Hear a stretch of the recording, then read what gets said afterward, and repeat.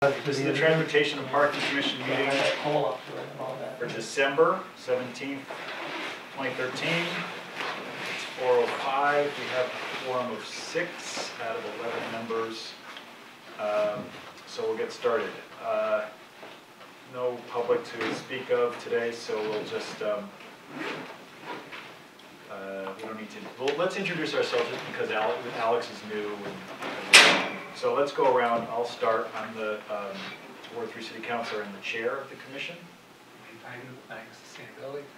Deb and Bruce on one of Wayne's planning board committees, and this is my collateral assignment for that. Bill Hargreaves with the Board of Health. Yeah, so Alex Bublik from DPW. Ned Huntley, Director of Public Works. James Lowenthal, citizen member and also on the Bicycle Pedestrian Committee. And we have the council clerk who may not be with us much longer into the next term. We don't know. No, I mean, with this commission. That's how rumors get started. Yeah, no, I don't mean anything Find out other in the than that. paper. She may not be staffing the commission next year. Sorry about that. This meeting is both audio and video recorded. I do not see anyone for public comment, and so we'll go to reports from committees. We've got really one committee going on right now, the bike ped, so quick report. Yeah, I'll start. We discussed a bunch of things today, but the most important one is to begin to think about, we're looking at a lot of, particularly bicycle things, sort of randomly, sort of looking at things as they come up. And again, thinking we really should have a more comprehensive, at very least, bicycle plan, and possibly bicycle pedestrian plan. So we sort of very briefly began discussion on this. And more discussion about things that probably don't need to come to the whole committee in terms of where there should be future off-ramps to off the main bike path. What's the status of the Amtrak or tunnels there? So sort of updates about that. Yeah, that's good. Any other comments or questions about the report? Do we have any other committees we want to? Parking committee doesn't have enough members. I put that. I put nominations just in case we had any nominations, but I don't think we've received any. So Alex is willing to step up to replace Laura's slot on the board on the transportation. I'm sorry, the bike ped subcommittee. Oh, great. And it got probably should have a vote from this committee. Great. Let's 12 though. Yeah. All right, great. Excellent. Yeah, let's just do that then. Okay, amend 312-102 and 312-109 are relative to removing the parking space near the crosswalk at Michaelman, Holyoke on Pleasant Street. Well, I wish Director Pomerantz was here, but maybe he's out today.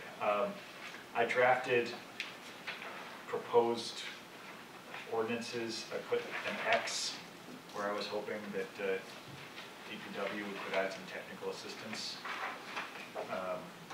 This is, so far as I can tell, relative to removing the one parking space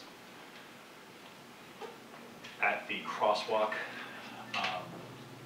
by Holyoke Street and Michaelman Ave on Pleasant Street. Remember, we had people come in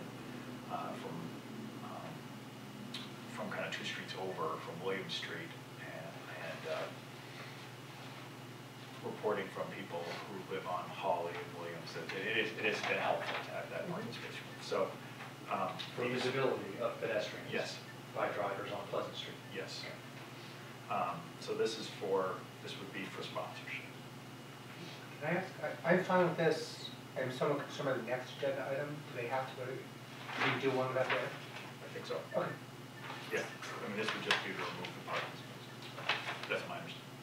Can I get a motion to recommend or to sponsor? So Second. Ms. Bruce. Discussion.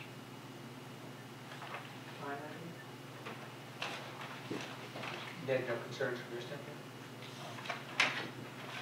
We just gotta take out a parking meter and take out the paint that's out there. Probably hatch it yellow. I'm pretty sure I have this right. I'm a little more concerned with the next one that's not clicking in my head right. The one on Kingsley. 312-109? Yes. Okay. You have a typo in there too. Oh, yeah. 3123? Yeah, I just saw that. Correct. I can fix that.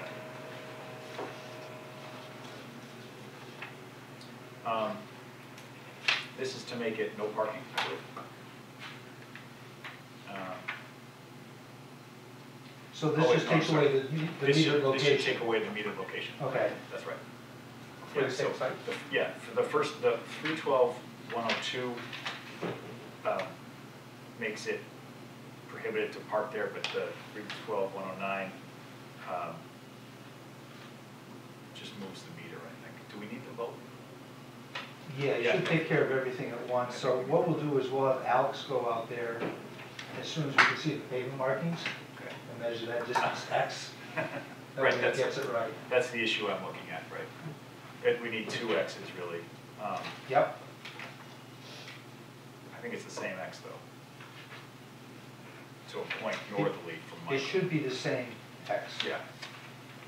Can I just ask, because the agenda's going out for next Thursday, is this going to the 2014 council? I imagine, so, yeah. Yeah, we won't have it. I mean, we don't even have the number perfectly Okay. yet, so. So I guess we could sponsor this provisionally. Response for. No, keep it it's close a enough. fact what you're after, I mean, it'll be a measurement. Okay. Bill, sorry. Oh, Okay, okay. All right, so we're ready to vote. All those in favor? Aye. Okay. This is for both 312-102 and 312-109. That's next agenda.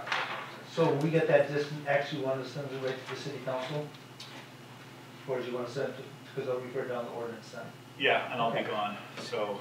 You'll be around. Yeah, I mean, but I won't be the chair anymore, so, yeah, send it, I guess, directly to the clerk, so, is that okay?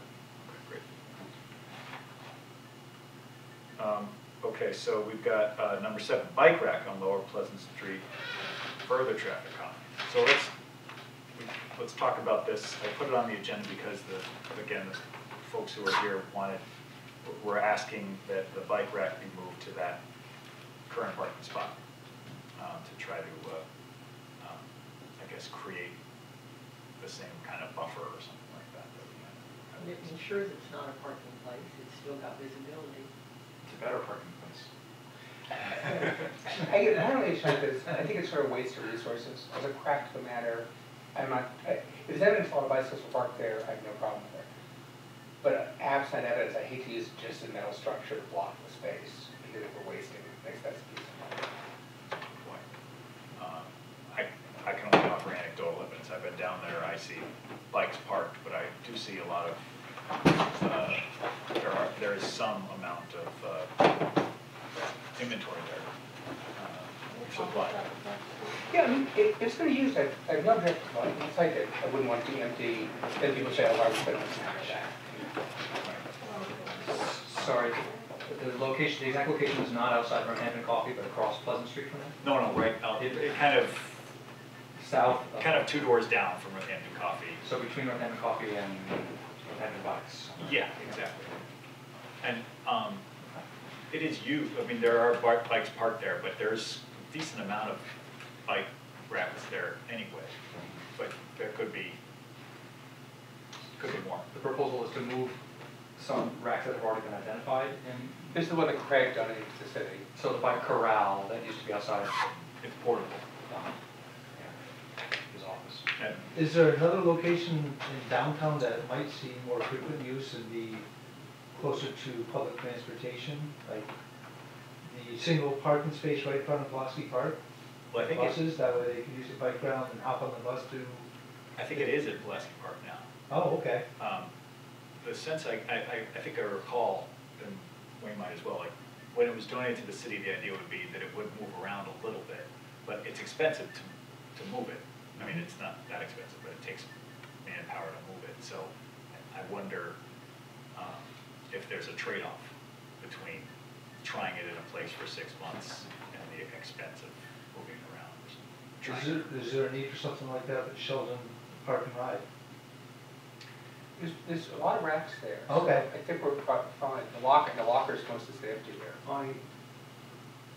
I also thought that Craig's intention, which follows a trend around the country, is that it actually go on the street and that it does replace car parking.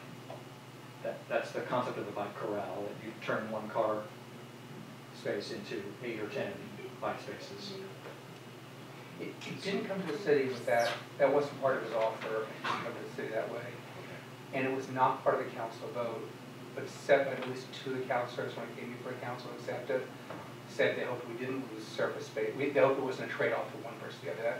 And that's not binding, but that's sort of what a couple of councilors threw out. Which is not an issue here because we're definitely losing space anyway. Right. I don't know, I think it seems like a good idea.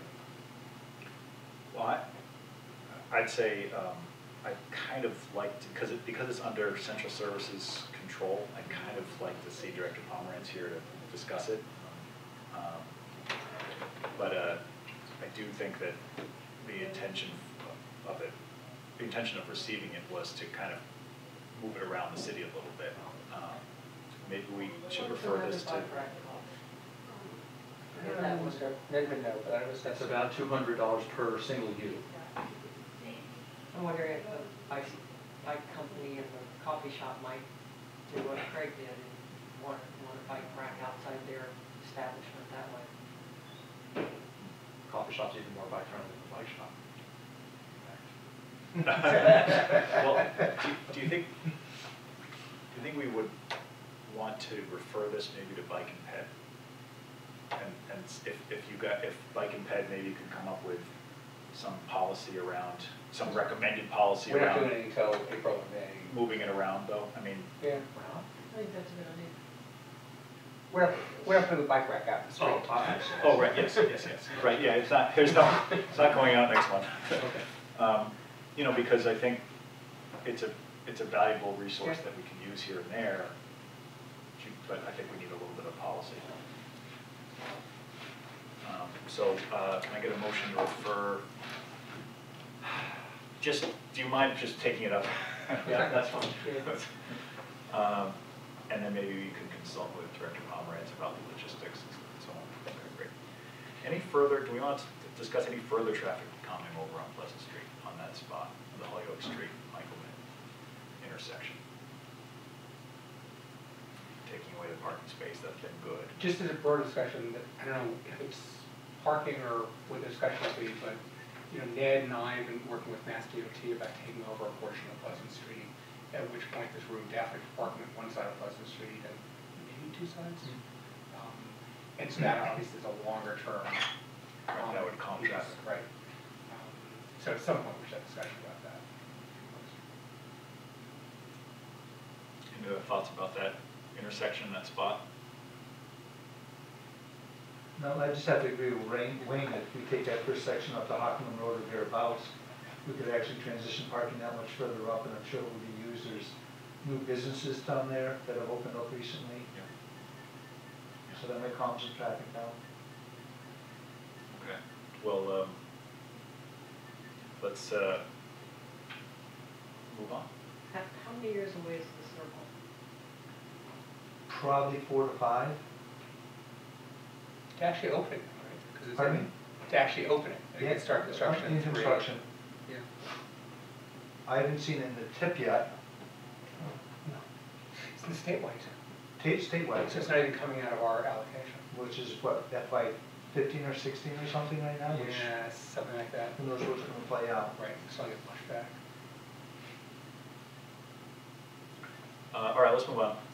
Traffic calming application day end. We talked about this last month, and I hope maybe DPW has a little traffic data for us.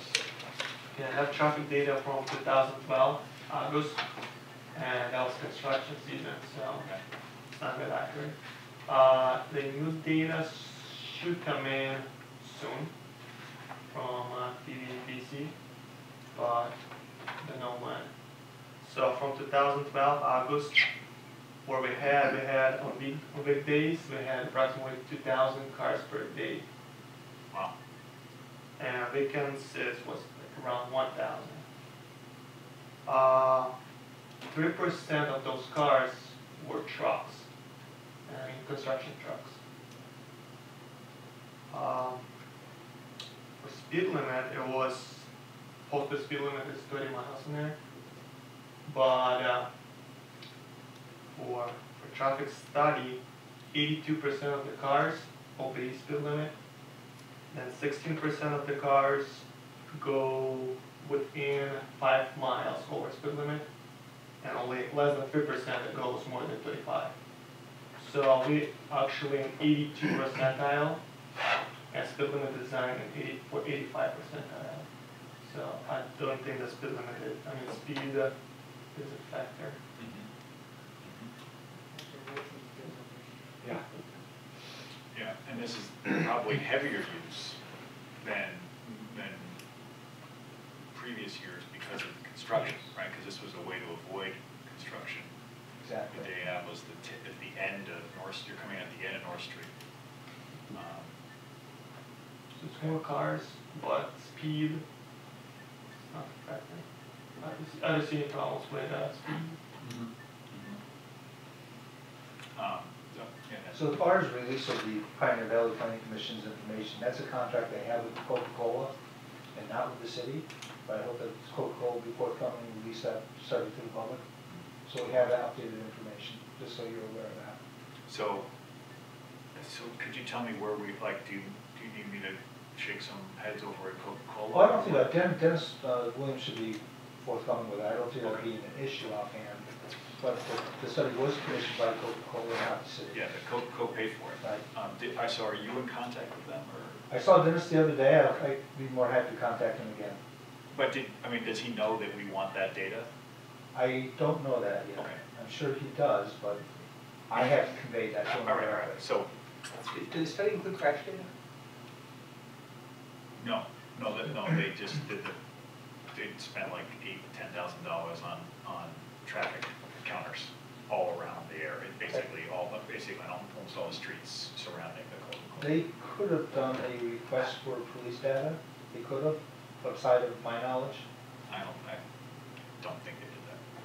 The problem, it takes so long for them, they had to review traffic counts 3 times. Yeah. PVPC did? Yes. Wow. And they had problems. One counter didn't work at one time, and something happened on the second time. So even third time, they had some problems. So that's why it takes them time. Okay. So you'll contact Mr. Williams and see if we can. I will. Okay, thank you. Do we know the time frame for which the data is going to come? Because couldn't we make the request of the police? Because I was shocked when I realized how many times they go to deal with an oversized truck in that neighborhood. It seems like if that's not part of the study, we could get that and it would be relevant. Yeah, I think we should include that on the Day Avenue, like part of this application. Is that, get with the cheaper here.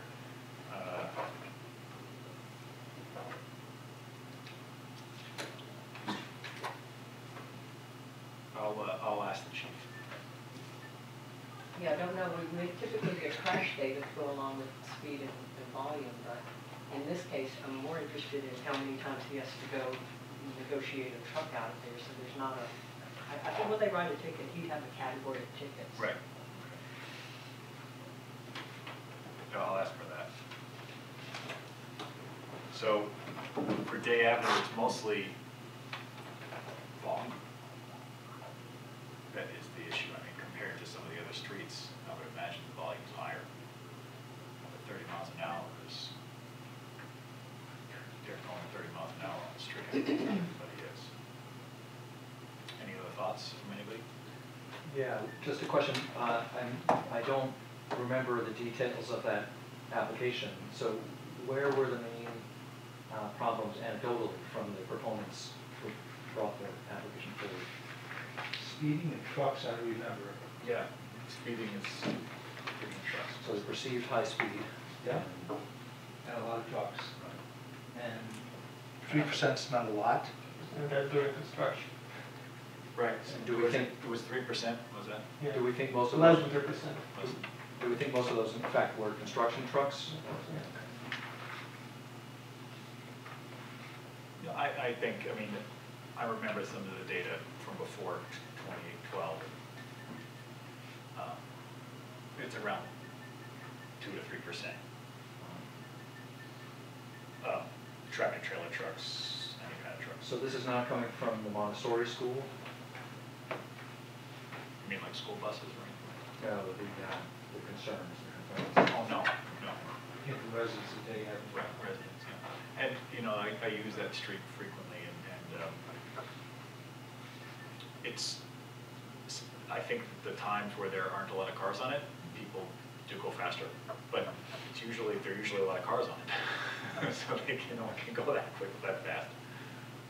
But I think it's a constant volume, and it's hard to know what to do with traffic calming in that circumstance. Anyone has any other thoughts? It doesn't really seem like it's a great match for traditional traffic calming application. It seems like this broader discussion that everyone's been having about truck bypass and how to get to coast, that may actually be, it's not unique to Day Avenue, that might be more important. I agree. Yeah, I mean, I think it's less traffic calming per se, is trying, still again, the rerouting of truck traffic.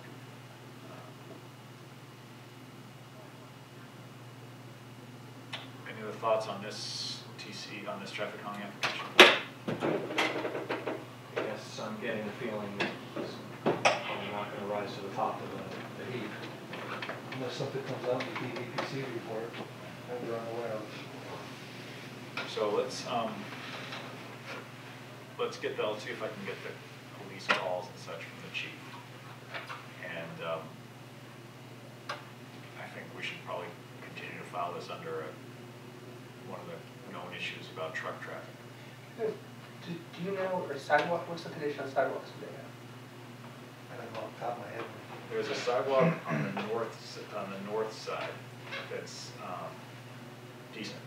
It's even got a little it even has a little tree belt. Is that the downtown side or the river side? The river side. Okay. There's no sidewalk on the south side, and that's where parking is. The parking, there's parking on one side of the street on the south side. Frankly, when even a normal car, but certainly trucks and oversized cars are parked on that side, people don't get, it's difficult to fit 2 lanes of traffic there. There's almost a chicane. And the curb on the north side is not very good. It's really low to the street. Some of it is worn away completely, and it just hits grass sometimes. So the curbing isn't great on the north side. Then I actually would respect those concerns maybe more than trying to actually reduce the volume or the speed. I think people have taken to parking their cars on the street a little bit more. I mean, it's a renter population. There are partial renters down there now, but I think people park on the street to slow traffic.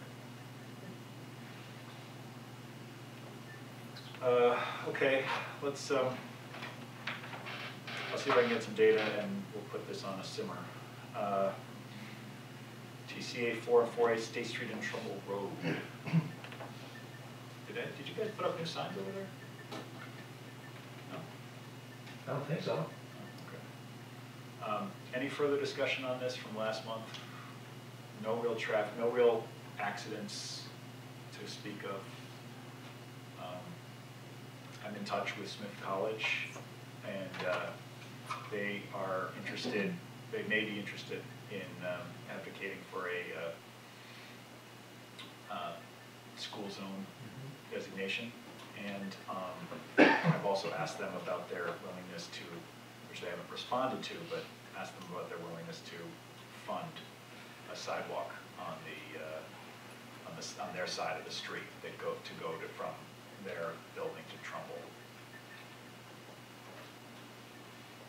I know that was part of the discussion from a few years ago. Mm-hmm. Anything to add on that, Rich? Yeah, I guess I'd like to just keep the big picture of that street in mind, and as long as we're negotiating with Smith for potential funding of expensive improvements there, you know, sidewalk might be great, but as you know, this is on our list. This is number 1 or number 2 on the prioritized list of TCA's, traffic calming applications, and there are a lot of things that could benefit that street from the perspective of bicyclists and pedestrian and traffic safety. And there might be things that we would choose to do instead of sidewalks with the same amount of money. So it might be speed humps or curb extensions. I've always proposed that it would make a great bicycle boulevard where it's parallel to King Street. Drivers can use King Street. They can still use State Street, but it could be a much more friendly bike zone than it is now. So I just want to put that beat in your bottom as long as you're in the process of talking about it. It is high on the list. Yeah. Because of its use, right? All its use, its crash history, everything. It's got a lot of points. It's number 1 or number 2 on the. Yeah, it's got a lot of points. Connect South Street to the bike path. Right. And I will not ride that section of State Street. I get off, walk a bike path, go over, to get to the gym, I go a very circuitous route because I just cannot abide that tight traffic. So yeah, I was sitting here thinking, if you put it in a sidewalk, I'm riding on it. Well, yeah, but then it ends after trouble. I mean, that's the difficult part, right? That's why I think we need to take a holistic approach. I went by there the other day at release time, and there were cars out onto State Street that were actually blocking the highway, blocking the street. So that, I mean, in the sense that you had to wait for oncoming traffic to go by before you could go around. And that, I mean, certainly slows everything down, but it's probably bike and pedestrian, problem for those cars at that release time. That driveway, I know it was circular and comes back, and it was loaded from State Street all the way around and out again. So, and then you've got people crossing, the walkers crossing crosswalk just beyond the school there, by Michael's house. It was I think probably a problematic for all the cars that were out on the street. I mean, for people walking and bicycles. So should we, I don't know how to proceed because we don't have any money, but should we look at cheap solutions, redirecting, I mean, we can look at eliminating parking in front of Michael's house to, do a lot of things there. You take away parking, you do have other effects, but you could put a significant bike lane in. You could put a wide shoulder on the Smith School side so that cars can pull over. I mean, those aren't expensive. I mean, they have downsides, but they're not expensive. When you say we don't have money, but you're talking with people at Smith about then possibly.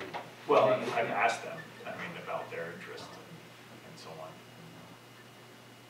I mean, they haven't said, give us your wish list. But I do know that they had an interest in that particular element, that sidewalk. So as we found out in numerous studies of State Street, we know that speeding is a problem on State Street. My feeling is we should be doing is bringing the streets down. I'm trying to remember the speed that I thought it was fairly compliant with 85th percentile. My memory is different, much higher. Okay. Yeah. I hadn't looked at it in a while. I could look on the internet, but I don't have access, so. Could resurrect the conversation of a one-way street, that was a number of years ago. I wouldn't remember that. I guess I'm just asking, do you want to carry this over until next month? Do you think we're going to get any more ideas between now and then? Or just put it on the shelf until we can shake some money? Shake the money and then work with DPW and interested parties to provide the solutions. Yeah. Okay. So we'll put it on the shelf now. All right, next. Ordinance 6-4 through 6-6, parking garage claims as referral. I don't think we What's that? I agree. Okay. We've got it in the, did anyone take a look at this? It was, I think it was sent. Was it forwarded? Nope, it wasn't sent. Okay. So just the ones you. Oh, all right, that's fine. Then that's not all too. So this is roughly speaking a new ordinance under claims for parking garage overcharging. It would be given to the city solicitor to adjudicate. Let me read the ordinance here. Let's see if I can pull it up.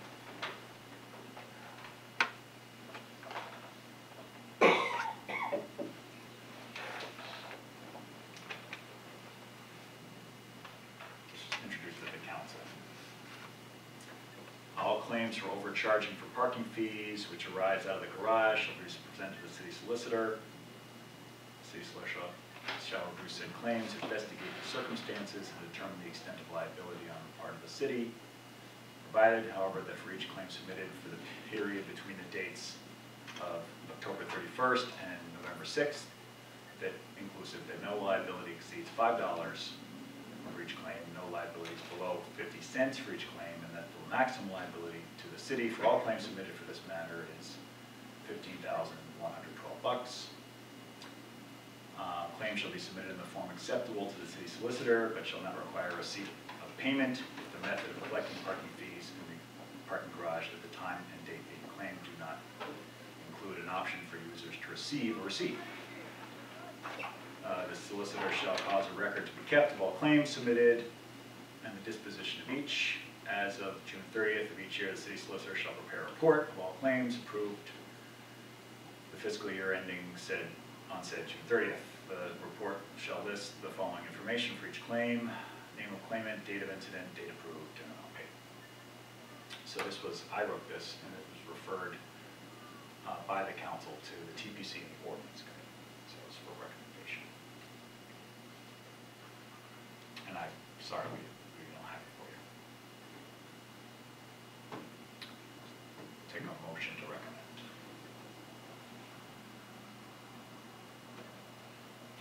Okay, so dies on the table, no recommendation.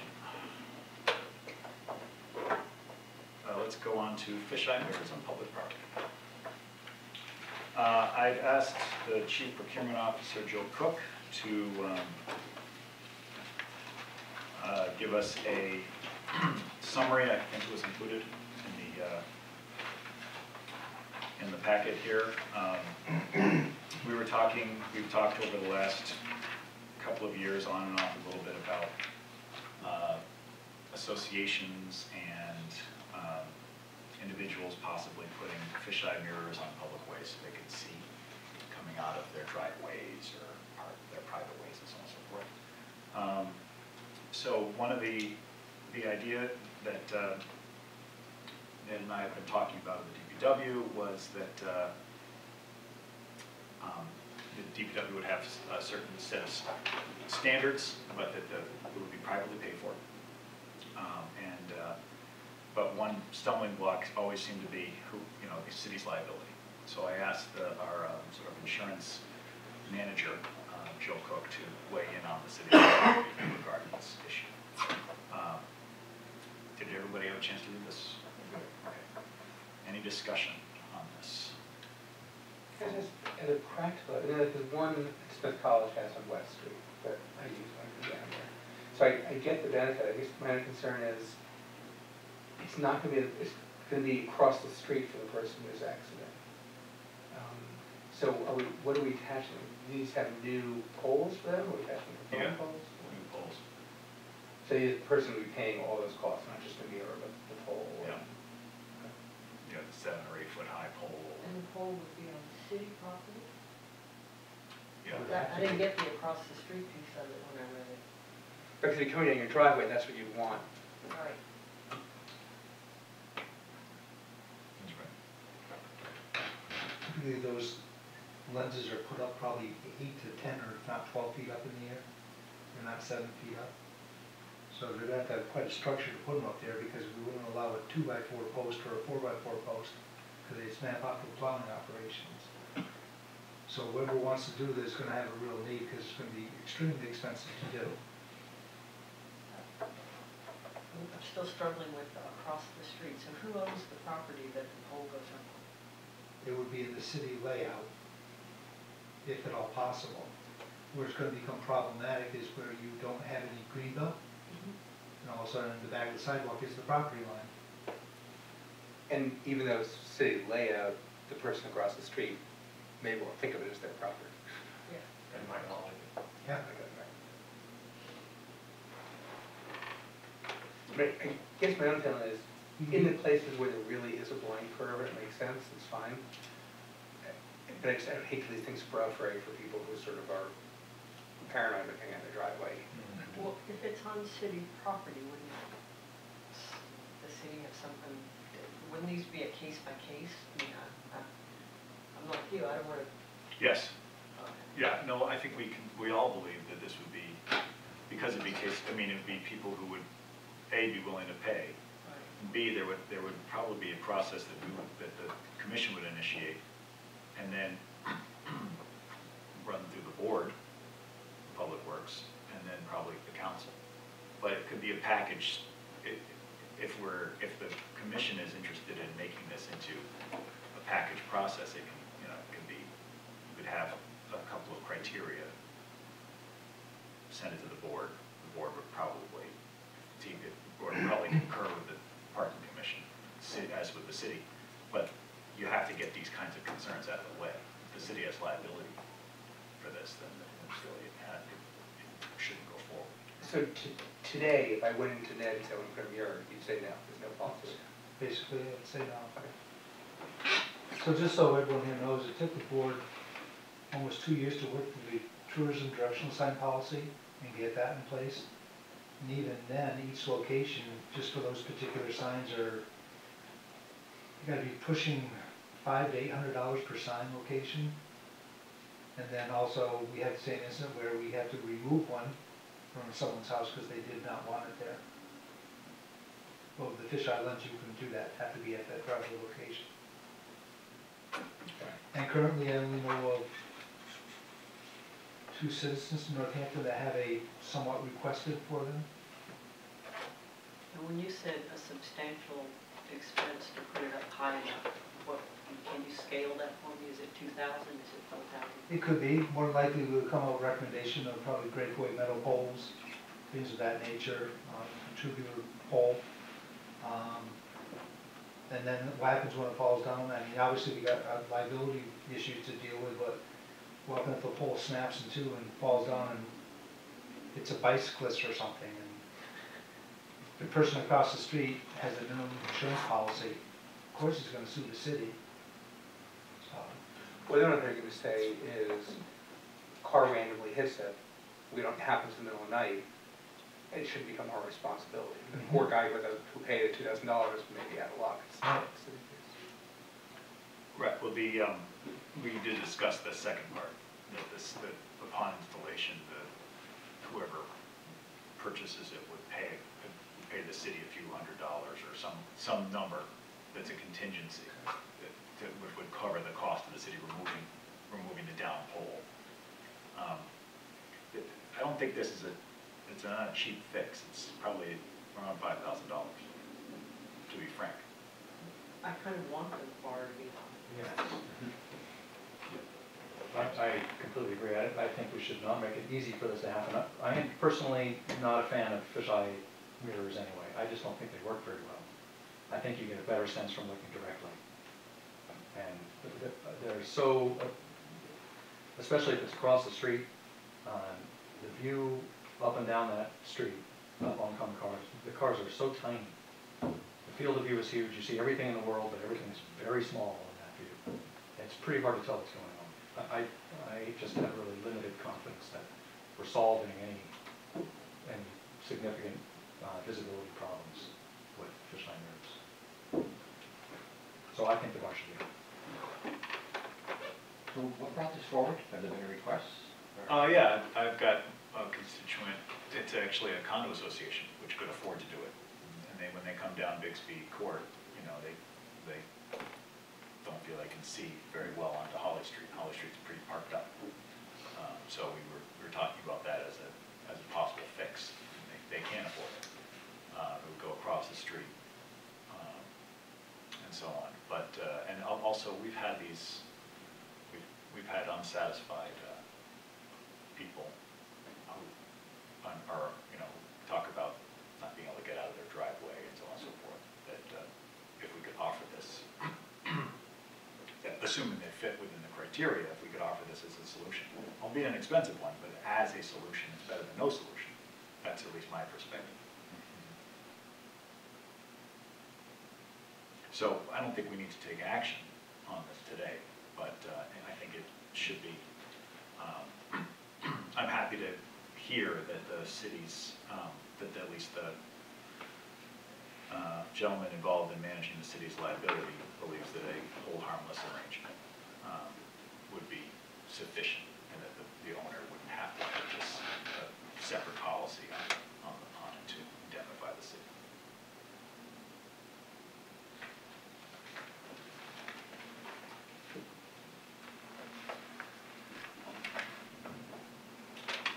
Oh, I'm sorry.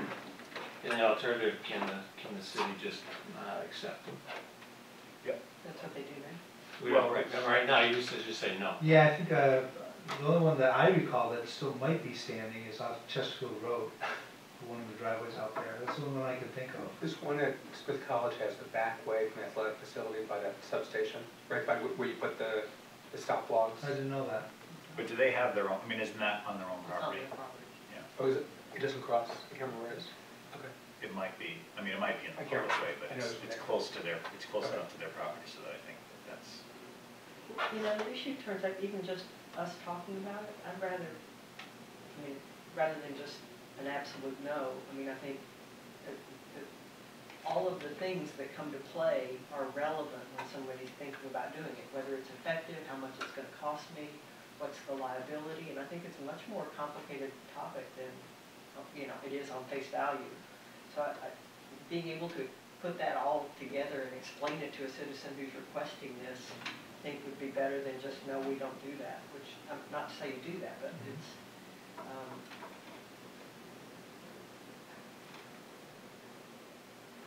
we're just having a discussion, I'm wondering what is the outcome. I like the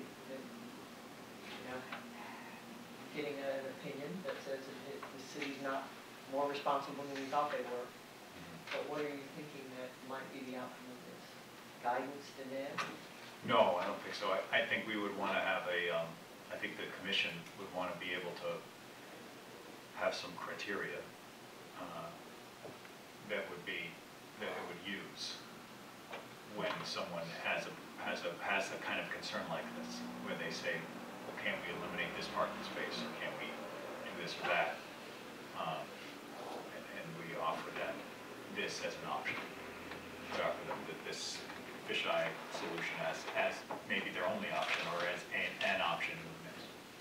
So the more recent one that came to my attention was up on Route 66, near the West Hampton town line, where a resident up there started a landscaping business out of his house.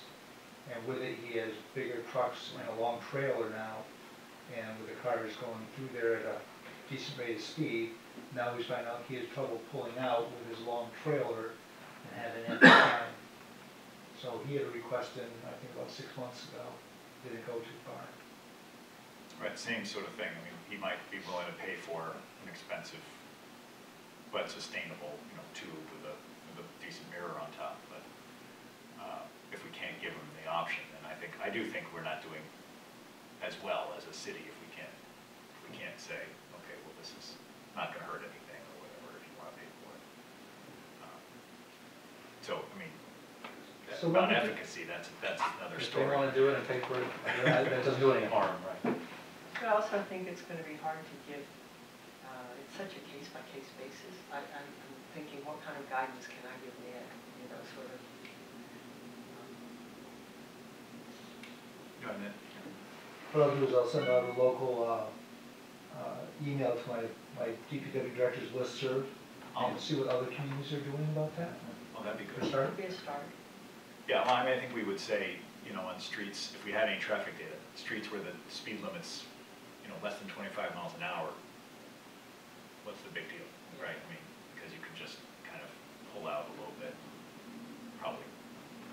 Or maybe that would be, maybe that's wrong. Maybe that has to be under 20 miles an hour, or maybe the street has to not have that much traffic. Or I think just because, I think there might be some criteria. Let me put it that way. I think there might be some criteria.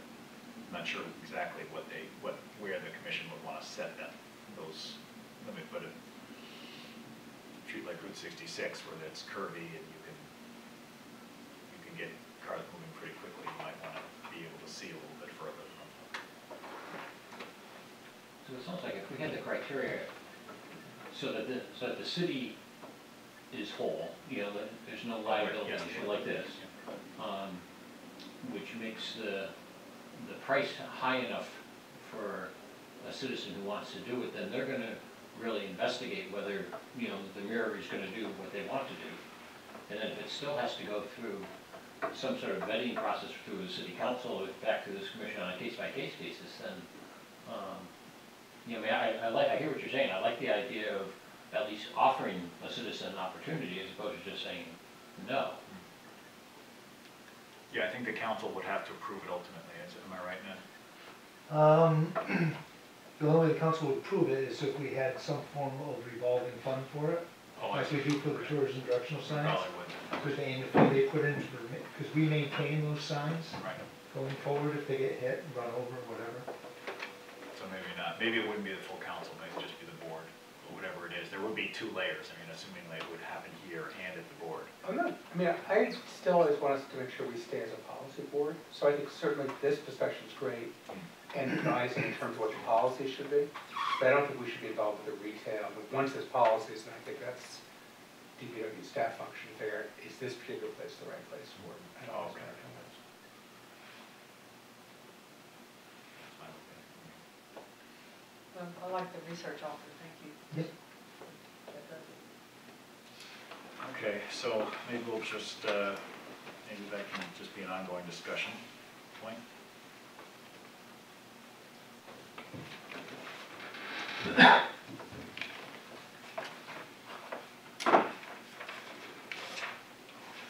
Committee applicant nominations and approvals. So far, just one, really? Second pad? So I have, Okay. assuming you're Nomination, not running after today. a nomination for the bike ped committee? Yes? Yes, Alex? So moved. Can I get a second? Second. Okay, second. James? Any discussion? All those in favor? Aye. All right. Welcome. Thank you, Alex.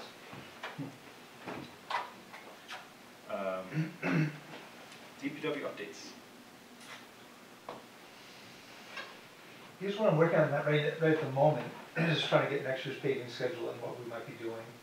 Make sure we have funds for that. We're also looking at street reconstruction projects. A lot of it's going to be contingent on funding the stormwater utility coming up. That's key for stormwater management on these streets. Working with Patty Shaughnessy on Council on Aging about audible signals at pedestrian crossings in the South Street neighborhood, Old South Street neighborhood, Con Street. That's really what's on my plate right at the moment. Great. Any questions? Am I wrong, but that crosswalk has a mind of its own sometimes on Con Street? On Con's Old South? No, on Con's all the way down at the center.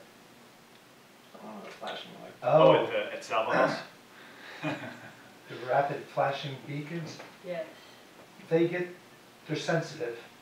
And Laura tried her best to tone down that sensitivity, but sometimes someone walks by a little too close, they set off and the person's not crossing. Okay. I think the same thing's true for the low bridge warning, that, you know, PVTA buses that are, I think, a foot below the height set them off, and other things seem to set them off. Maybe it doesn't matter, but they do go off when there's no. Got the kids having fun downtown? So I think the ones at Con Street have been fixed so that it wasn't a motion detecting But maybe it's not just motion on one, maybe it's just motion on one side and not the other? I think that's how they resolved it, was taking it off, you had push button on one side and motion on the other. So that's, it's motion on the Salva House side, but not on the medical office side? I'd have to go look, I don't remember offhand. Because it was worse than it is now. Because it was, I think, motion on both sides, and it was a kind of this wide skirt that was being cast. And, you know, if someone pulled out of the driveway at the medical center, it would go. But I think it's better now. But I do think that you're going to have the motion detect getting a little crazy. A question for Ned, maybe also for Wayne. Is there any news on a report from capital improvements? And I know that, once again, you submitted a request for traffic calming funds and capital improvements. Do we know the outcome of that request? I do not. I don't. Okay. Thanks for requesting. Not wrong. Anything else? Any new business? Well, I want to thank everyone. Don't have the full commission here, but thank you for making my time on this commission pleasant And driving you to quit. and I am happy. I'm happy. My accomplishment is getting these meetings so that they're not always 2 hours long. So I'm happy about that. Thank you very much. Thank you all, and you've been a great leader for us in several years. Motion to adjourn. I won't. All those in favor?